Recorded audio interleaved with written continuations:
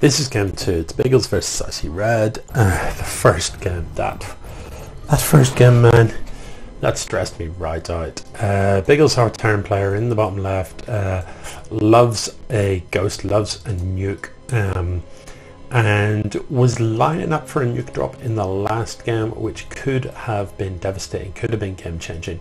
Didn't pan out for him, as Icredd had his own ideas, and in fact sort of went for a proxy Stargate with shield battery void rays that worked out very well for him, and unfortunately, timing wise, managed to focus down the medevac containing the ghost for Biggels. So things certainly could have went differently. It's gas first from Biggels, and I can't help but feel that that means he has got a very specific build in mind.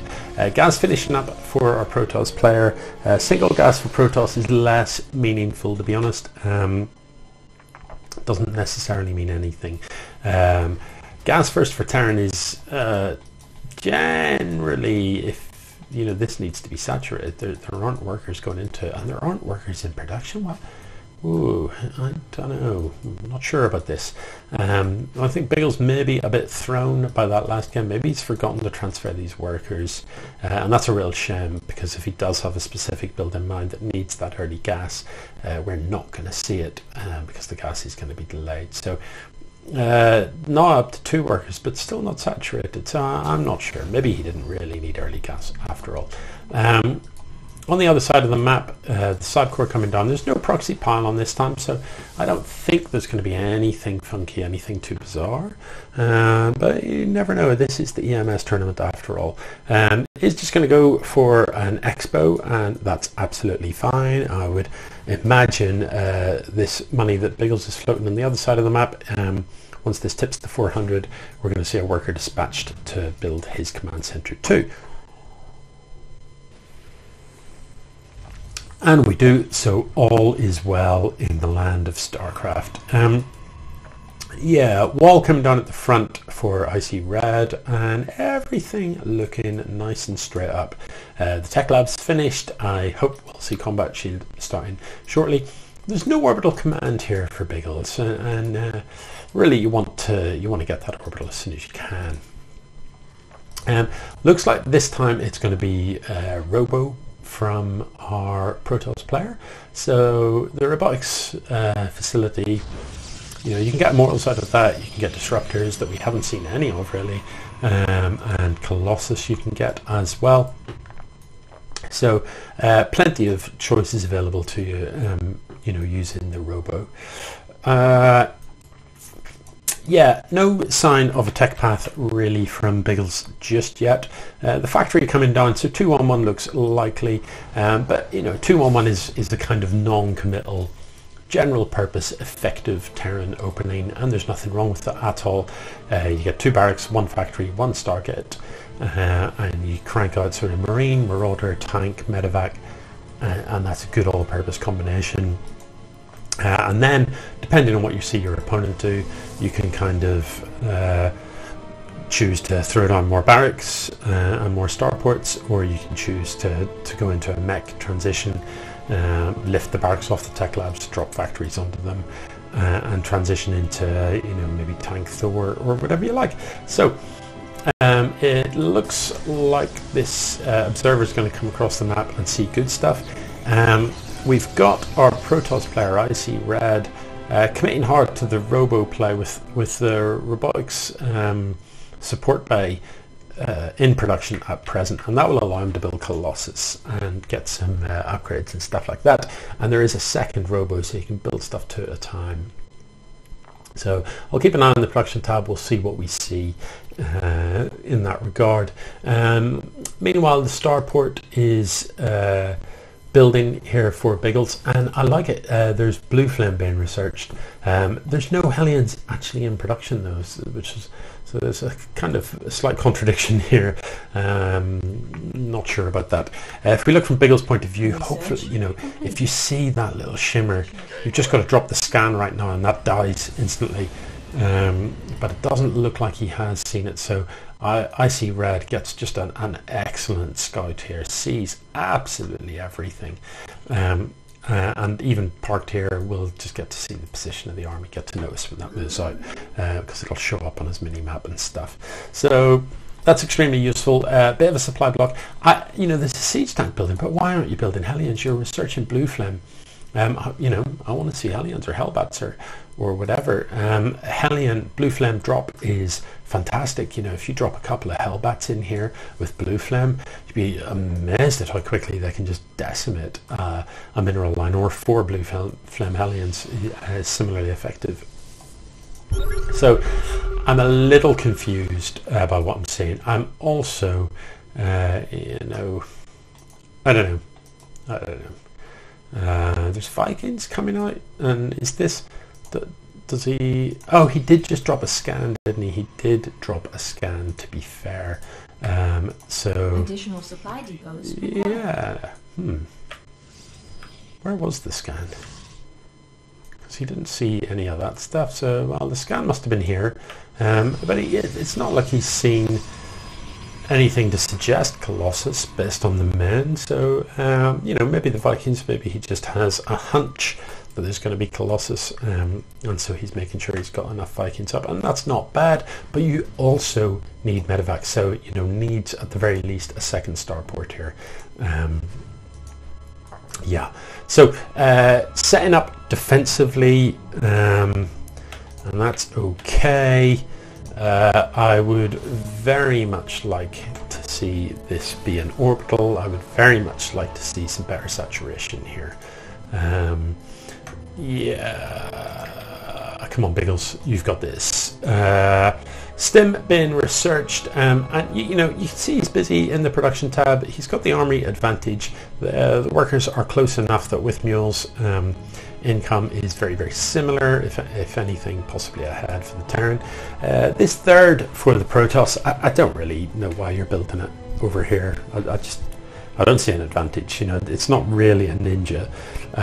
If a medevac drop comes around this edge of the map, it flies right over it. It's not really hidden, it's just awkward for you to get to. Another robo coming down, 4 more gateways coming down, so Protoss are looking to really ramp up their production, and that is fine. The extended sort of thermal lens for the Colossus is being researched, and that's going to give that Colossus the almighty range. Biggles, at this stage you need to have 2 SCVs just constantly building supply depots to avoid those supply blocks. That's just how it is. So setting up reasonably defensively, bunch of Marines at the front. We've got the bunker, we've got the siege tanks parked behind it. Wouldn't be easy to push into this zone, but with Colossus, the Marines die very quickly. The Viking numbers are getting there, but they're not really up to the sort of one-shot in Colossus numbers just yet. And as Biggles' income is increasing with the 2-base setup, he is going to need to sort of increase his production here. Icredd has another good look around and sees everything. This observer, man, is so far MVP, to be honest. There's another observer here, which is nicely positioned. If you're going to park observers about like that, it's best to put them onto whatever it's called, sentry mode or something. It extends their vision, but they can't move in that mode. Which actually can be a bonus, because it means if you F2, if you spam your grab the whole army, you don't accidentally grab your observers and drag them about the place. So that can be a real win. This Rax, I'm not sure, is on the right hotkey because it appears to be idle. So Biggles, you need to just add that barracks to your hotkey. Upgrades are coming in. If we have a peek, we can see that Blue Flame was done ages ago, but there are no Hellions and still no sign of making any, so I don't know about that. Combat Shield, Stim and Concussive Shell all done. Thermal Lance for the Protoss is done. And that's where it ends. We've got +1 armor for the Protoss being researched at present as well. So, why isn't this base taken? I'm not sure. Terran is going to take this one, and actually it's double expo, and yeah, sure. I mean, we're almost 10 minutes in. You should be on 4 bases by now. The Protoss has got this third reasonably getting towards saturation, but look, isn't actually building anything right now. Well, you know, what's going on? Supply blocked, I guess. Yes, we are. So needs to dig himself out of that hole pretty sharpish. But you know, there aren't even any upgrades being researched, and you do have the forge parked right there. So yeah, building a lot of pylons to get himself out of jail. This, just why? You know, why? You've got two bases just about to come online as it is. You just don't need this. Just saturate these two and win. Okay, so we are still just on a single starport, and I noticed this starport has a tech lab, and I don't see what's been researched from the tech lab. Nothing, as far as I can tell. So you know, probably better with a reactor. These workers you can transfer. You don't need 15 of it. It doesn't help. So you can get them down here mining for you, and that'll really boost your income. But ultimately, Biggles, you need to build more of these, or more of these, or more of these. You know, 211 is an opening, and it's absolutely fine. But you know, when you're on 4 bases, you need a lot more than 211. Drops a couple of scans and sees the setup, sees 3 robos, so knows what is up. There is a carrier in production, which is just kind of surreal. You know, you've got you've done all these upgrades and stuff for a ground force, and then let's just throw in a carrier. Why not? I don't really see the rationale there, but hey, carriers are expensive, they've got a long build time, and unless you've got large numbers of them, they're not particularly good, and they don't really complement what you've got. More stalkers coming in, and actually what you could do with is some charge zealots to sit out the front of this. At present, Icredd's army would just wreck everything on the map. There aren't enough Vikings here to deal with the Colossus. There's so many immortals, they would just punch everything to death remarkably quickly. With the Colossus doing splash to the Marines, it'd be pretty grim. Yeah, so we're getting towards a good number of medevacs, but you know, still only on this single starport. I'm feeling the pain. I've forgotten about these 2 Thors, and actually they can help. There are 3 Thors, and 3 Thors are pretty punchy. But what our Terran player is not doing is what Terrans are so good at. It's using those medevacs to just fly stuff in and just, you know, land here and gun down workers, pull your opponent out of position, and while they're out of position, you know, fly in here and kill some stuff, fly in here and kill some stuff. Actually, here would end badly, but you know, fly in somewhere.